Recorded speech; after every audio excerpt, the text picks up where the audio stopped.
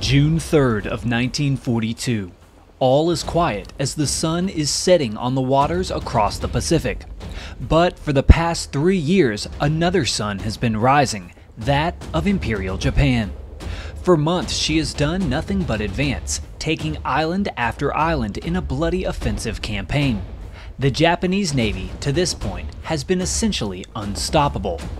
But that is about to change. The following day would see the American fleet clash with the mighty Japanese Navy, ending with a decisive American victory. But you know all of that.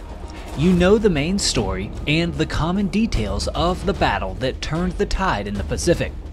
That's why in this video we will look into the untold history and cover the things that most have missed. So let's dive into the records, test your knowledge, and uncover what you never knew about the Battle of Midway. You might be wondering, what sort of beautiful recreation am I watching in this video? Well, let me tell you, all of the stunning visuals you are about to watch were actually made using the sponsor of this video, War Thunder. War Thunder is the most comprehensive vehicle combat game ever made, with more than 2,000 tanks, planes, helicopters, and ships to use in dynamic and multiplayer battles. Each vehicle is incredibly detailed and modeled down to their individual components, creating a highly immersive combat experience. And best of all, War Thunder is totally free to play and is available on PC, PlayStation 5, Xbox Series X and S, and previous gen consoles. Plus, all of the scenes in my videos are actually filmed with real TJ3 History viewers just like you, who fly with me in the recreations, and you could be one of them. This could include playing as a P-51, a Japanese anti-aircraft truck, or a German torpedo boat, and everything in between. So right after this video, download War Thunder for free at the link below and get a huge free bonus pack with premium vehicles, premium account, and much more. Help save history and come fly with me. Thanks again to War Thunder, and now enjoy. To start off our list for today, we will cover the interesting backstory that almost changed the entire dynamic of this famous battle. To do this, we will have to rewind 1 month earlier to May of 1942, at the Battle of Coral Sea. Coral Sea would be an iconic clash, often overshadowed by the Battle of Midway, but in reality no less significant. In this battle that took place in the South Pacific, both the American and Japanese fleets met each other and exchanged blows in a battle that would be the first of its kind. A naval battle in which neither side would fire upon nor see the other's ships, but instead was fought exclusively from aircraft launched from their carriers. Both forces in this engagement would be led by their fleet carriers. For the Americans, the USS Yorktown and USS Lexington, and for the Japanese, the Shokaku and Zuikaku. These were the most valuable assets to each fleet, capable of delivering a lethal amount of deadly air power to any target throughout the Pacific. At Coral Sea on May 8th of 1942, after days of searching, both fleets finally located the other.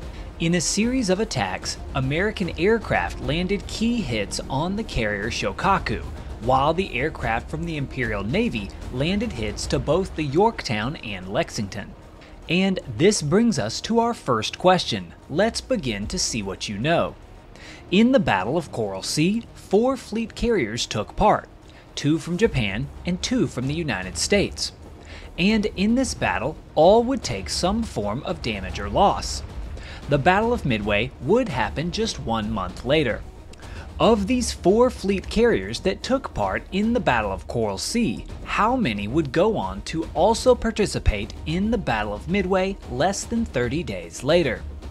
A, 3, B, 2, C, 1, or D, none of them?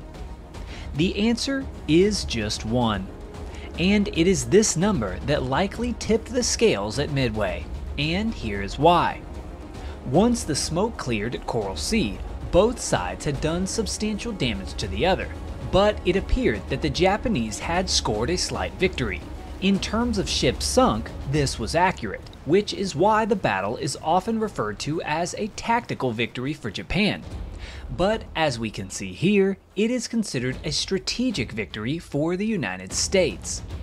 This is because of the four fates of the carriers following this battle. First, the USS Lexington, which took the most damage in the battle and was in very bad shape, but still floating. However, an electrical fire ignited fuel aboard the ship and she was eventually forced to be scuttled and written off as destroyed. In addition to this, both of the Japanese carriers were crippled, but in very different ways. The Shokaku on May 8th was hit by multiple American dive bombers, which did critical damage to her flight deck and lit her aflame. Because of this, immediately following the battle, she had to head back to Japan for repairs. The Zuikaku, the other Japanese fleet carrier, was actually not physically hit at all. By good fortune, she happened to be hidden by a passing storm while the American aircraft were attacking. The United States aviators landed back on their carriers and reported that she had escaped, undamaged by their strike. But in reality, she had taken a different kind of damage, that of nearly all of her air crews. In the attacks on the American fleets, the poorly armored Japanese planes had taken high losses. After the attacks that damaged both the Yorktown and the Lexington, 23 of the 69 aircraft that were launched never came back, shot down by anti-aircraft and American fighters.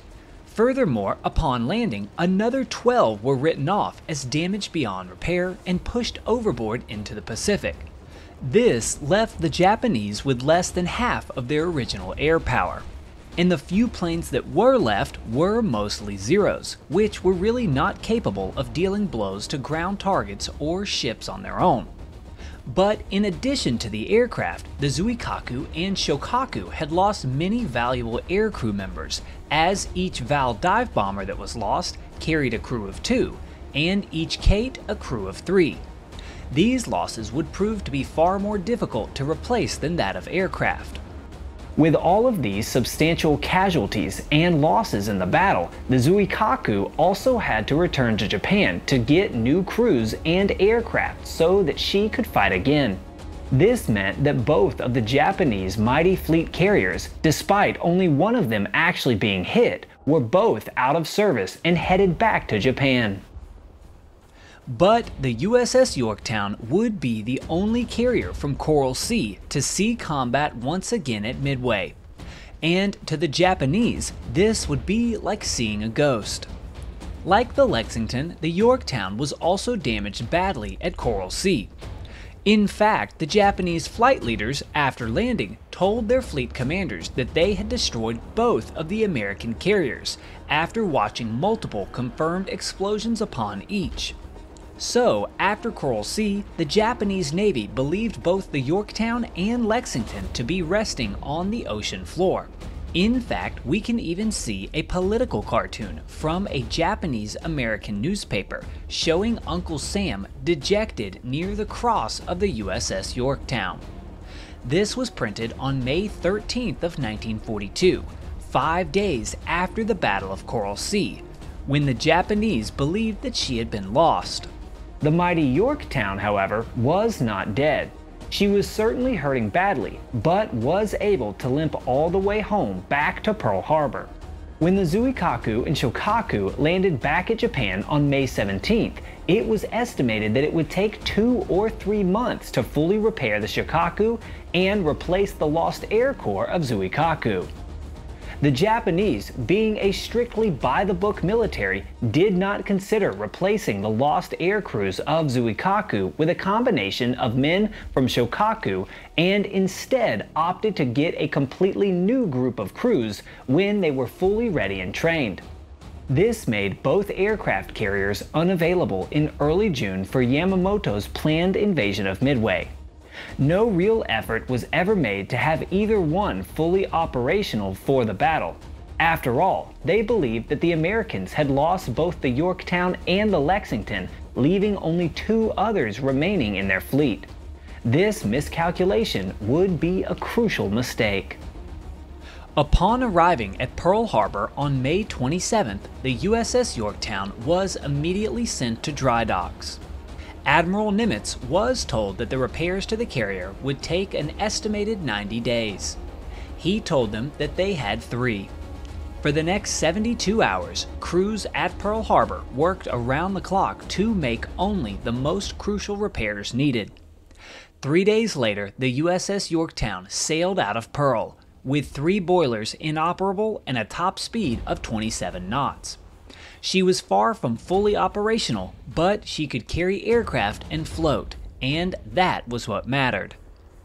But also, like the Japanese, the USS Yorktown had taken major losses to her air crews and aircraft at Coral Sea. But unlike the Zuikaku, the US Navy was willing to replace these losses with crews from a different ship. So while they were in Pearl, 3 of the Yorktown's aircraft squadrons were replaced by squadrons from the USS Saratoga. The Japanese, on the other hand, played by the book and wanted to wait for an entirely new and trained aircrew to be ready for the Zuikaku. The sum total of all this set up a crucial advantage for the Americans before the legendary clash had ever started. At the famous Battle of Coral Sea, the Japanese Navy had taken damage to only 1 carrier, but both fleet carriers present in the battle would be missing at Midway, while the United States Navy, who had lost 1 carrier and taken critical damage to another, would repair the surviving fleet carrier in time to play a major role at Midway, while the Japanese were still under the impression that she was at the bottom of the Pacific. Coming in next for this list is a fascinating and unknown story from within the crucial flight that discovered the Japanese fleet near Midway. Now, most everyone knows that the Japanese force was discovered by a PBY Catalina patrol right before the battle began. But let's try and test your knowledge anyways. What was the date that the Japanese invasion force was originally discovered and reported by an American patrol plane near Midway Island? A. June 2nd, B. June 3rd, C. June 4th, or D. June 5th? The correct answer is B. June 3rd of 1942. And if you were able to get that, then good job. But I can just about guarantee that you didn't know this story, presented by our good friend Peter Haig, an SBD Dauntless pilot for the CAF's Airbase Georgia and Battle of Midway researcher. We all know about the events of June 4th, where Catalina from Midway discovered the position of what they thought were 2 of the 4 carriers in Condensely, and after that the battle began.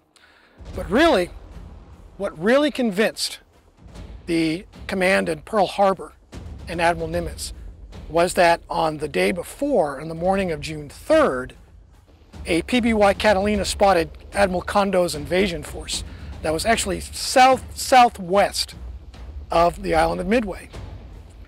So that report came back as main body.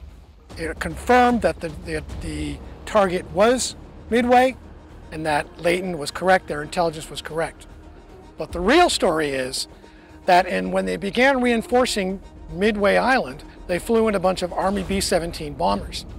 Well, the crewmen of one of the PBYs got talking to these B-17 crew. And the B-17 crew, well, we have these new explosive 50 caliber rounds. And they said, well, we want some of those because they were afraid of the Japanese. They said, we want these rounds. So he gave them 5 rounds of this 50 caliber explosive ammunition. I believe the starboard gunner had 3 rounds, the port gunner had 2 rounds. So they took off on their mission early on the morning of June 3rd. They got out to the very extent of their range and they were about to turn around, and the crewmen whined and said, hey, we want to try out these rounds. So the pilot, Lieutenant Reed, said, all right, we'll go 15 more minutes. So they flew west 15 more minutes. They said, all right, guys, it's time to turn around. They said, well, come on, 15 more minutes. So the aircraft commander, Jack Reed, said, fine, 15 more minutes. So at the end of that 15 minutes, 30 minutes after when they should have turned around, that they discovered Admiral Kondo's invasion force.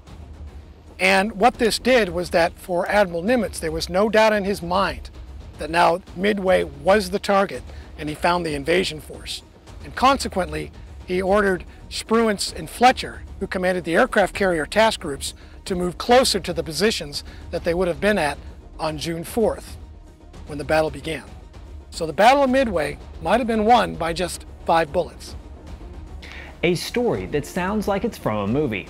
The PBY that located the force on June 3rd and thereby confirmed that Midway was the target for the Imperial Japanese Navy may have never seen the invasion force had it not been for a few rounds of new ammunition for its gunners. Up next is a fascinating story that actually relates to the historical filming of Midway. And you might be thinking, wow, you have some absolutely fantastic footage here. Surely this isn't actually from the Battle of Midway. But let me tell you, this is 100% legitimate and filmed from Midway Island itself during the legendary battle in 1942.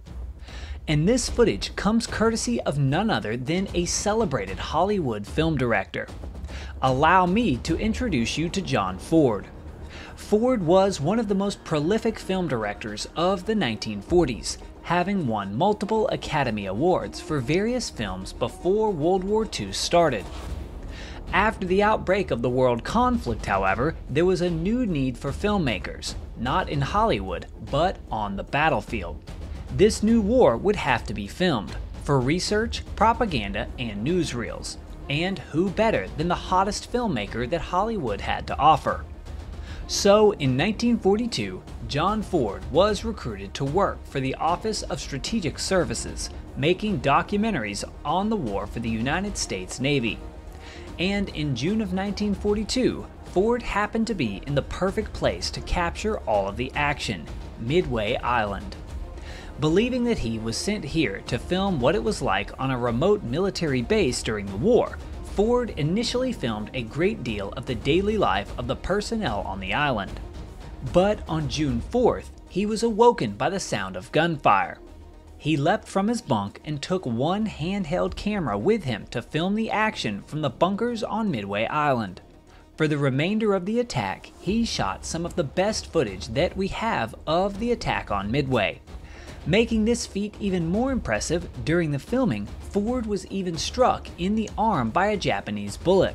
He refused medical treatment until the battle was over, however, and made sure that he got all of the footage that he needed. Following the filming here, all of the footage was put together into a short film entitled The Battle of Midway. When FDR was shown this footage that Ford had shot, he replied back by saying that he wanted every mother in America to see the film. This short movie would win another Academy Award for Ford and was a hit back in the United States. This brings us to our next question, and this one is going to be quite hard. In John Ford's 1942 Battle of Midway short movie, who does the narrator call the natives of the island that Tojo is trying to liberate? A. Japanese prisoners, B. American women, C. Birds, or D. Midway's personnel? Funny enough, the answer is actually C. Midway's birds.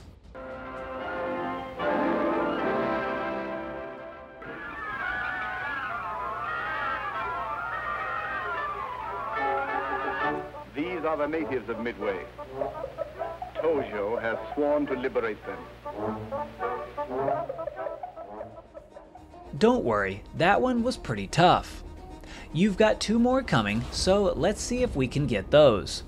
Before we move on from Ford's filming though, we must mention that in the days before Midway, the famous director had also spent time with a group of Navy flyers, who would later be known as the infamous Torpedo Squadron 8. In this time, he filmed them in great detail, and we can see the footage here. In just a few days, however, nearly every young man in these clips would be dead. Following Midway and the loss of 29 of their 30 crew members, Ford had this footage compiled together into another short memory to commemorate VT-8. It would later be sent to the families of the aviators lost.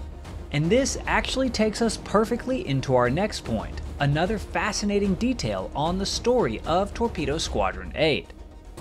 And I'm going to go ahead and pause right here, because I know that many of you are already getting your comment fingers ready. So I'll go ahead and get to our next question.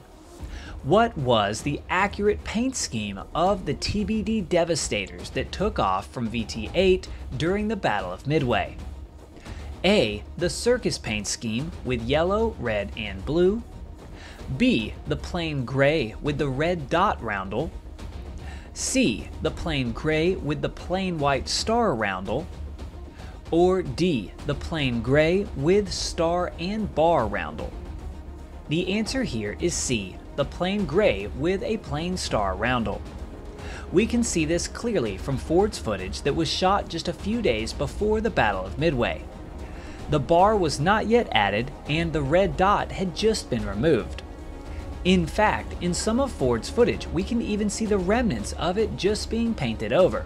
So allow me to explain that I apologize, but due to the limitations of my flight simulator, the circuits paint scheme from earlier in the war is the only one that I have available for the TBD Devastator, so please hold off of your comment fingers. I know this isn't perfectly accurate, but we will have to live with it for this recreation.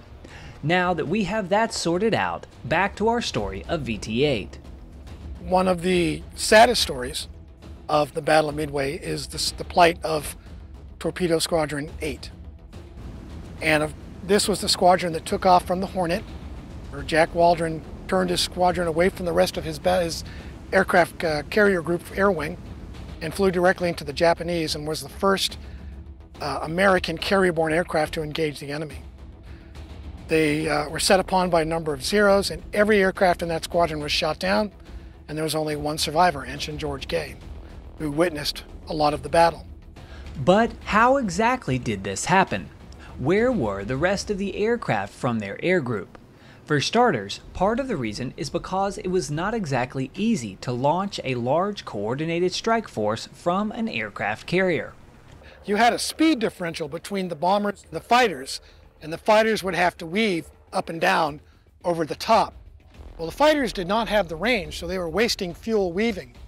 So the Yorktown came up with the plan to do a running rendezvous where they launched their slow airplanes first, their Devastators. Then they brought up on deck their dive bombers and fighters that flew a lot faster. And the idea was the torpedo bombers would take off, and then the dive bombers and the fighters would catch up to them, and they would arrive over the target area at the same time. What happened was that the Enterprise launched all of their bombers first, and their bombers were supposed to circle, and then the torpedo bombers and the fighters would launch second, join up, and they would fly in a mass formation to the target area. But unfortunately, this isn't exactly how things would go.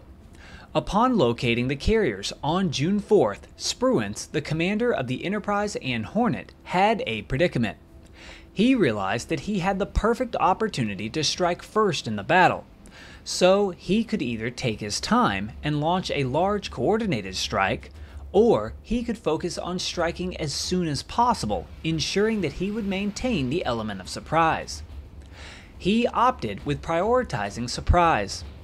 This meant that the squadrons and air groups would be separate and less effective in their attacks, but they would get there much faster. This guaranteed his first blood and would likely delay the Japanese in their efforts to launch a counterattack. This was likely the best decision, as the Americans were not yet very good at launching coordinated carrier attacks. To put into perspective just how much better the Japanese were at carrier warfare in 1942, the Japanese had launched 108 aircraft in just 7 minutes, while the Americans in their initial strike took over an hour to launch 117. So, as expected, with the disorganization of this strike, the air groups were separated from their own squadrons. The attack that was ideally supposed to happen all at once ended up with the torpedo bombers of VT-8 arriving first, all alone and ripe for massacre. As tragic as this was, however, with the loss of the whole squadron, there is one forgotten detail that might make it even more gruesome.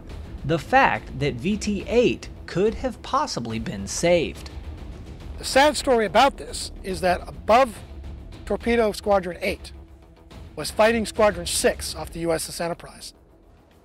Fighting Squadron 6 was supposed to follow their torpedo bombers, Torpedo 6, and if they got into trouble, the commanding officer of Torpedo 6 was to radio Jim, come on down, which he would descend and help them with their defense. Well, above, Commander Gray from Fighter Squadron 6 picked up Torpedo 8 and followed them. And when they were attacked, he never heard the command, Jim, come on down. So subsequently, the entire squadron of Torpedo Squadron 8 was wiped out in the battle, when if the commanding officer of Fighter 6 had said, well, we're going down and help, maybe the outcome would have been different for Torpedo Squadron 8. For this final point in the video, we will cover the dive bombers, but not the ones you might be thinking of. These ill-fated dive bombers would be the Forgotten Marines. As the attack on Midway Island by the Japanese Air Forces was about to begin, the commanders on the island were already planning their own strike. Knowing where the Japanese fleet was and that a raid was incoming, the wise decision was made to try and launch the bombers that were stationed at the airfield to go and hit the Japanese carriers. After all, if they stayed on the island, they would simply be sitting ducks on the ground. Unfortunately, this strategy required that the fighters remain behind to defend Midway Island, although in reality they would do so very poorly. So in the early morning, 16 dive bombers took off from the airstrip at Midway without escort and were headed to strike the Japanese fleet.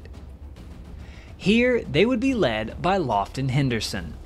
And in case that name sounds familiar, that is because the famous airfield at Guadalcanal would later be named in his honor.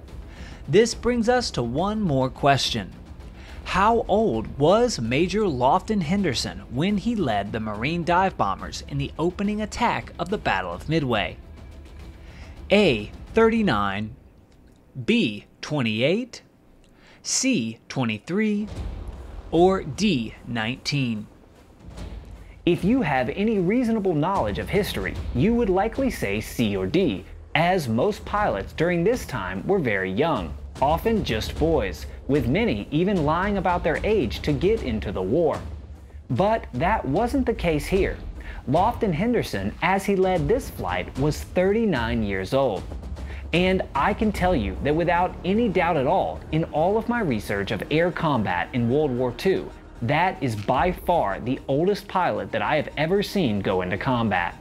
I think what always impresses me is that a lot of these pilots are very, very young.